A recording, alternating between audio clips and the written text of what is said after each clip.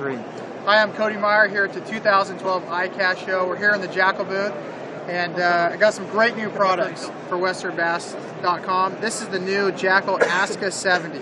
We had the Aska 60 last year, we have the 70, and we have a 50. So we're adding 2 new sizes to the family of Askas here.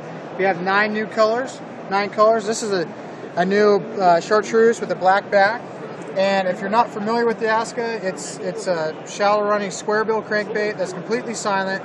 It's got the circuit board lip, which is virtually indestructible, and it's got these little molds up here on the front hook, which will allow you to throw a bigger hook up front, bigger treble hook, and it's not going to snag the back, and the hook's going to be more in the center. It's not going to be riding up on the sides. And as a result, it's going to have a lot better deflection off cover, and you're going to catch a lot more fish.